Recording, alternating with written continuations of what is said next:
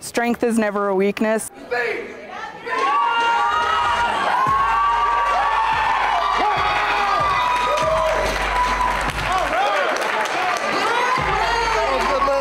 Olivia Patterson came from Wyoming with her husband and some lofty goals for the High Desert Open. I really want to pull a couple national and world records. I'm not too far from the deadlift, so hoping to get that here in not too long.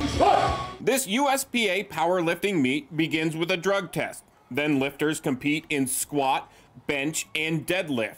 In that order. Well, I started doing these in 2013 in Oregon. We started with a couple meets, about 16 people.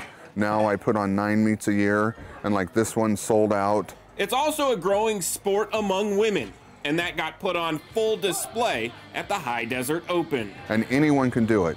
And we don't care if you come in and put 80 pounds on the bar or 800 pounds. Olivia Patterson set a new Wyoming state record in the squat with 429 pounds. But she tells us it's the camaraderie that makes powerlifting special. This is the most welcoming environment. If you're looking for something where you just want to have some friends, someone to cheer you on, you should try powerlifting because these are the nicest people you will ever meet. But watching these women compete was impressive to say the least. And a lot of state records were broken in New Plymouth. Being a strong girl is something to be proud of, in my opinion. I couldn't agree more. Steve Dent, Idaho News 6.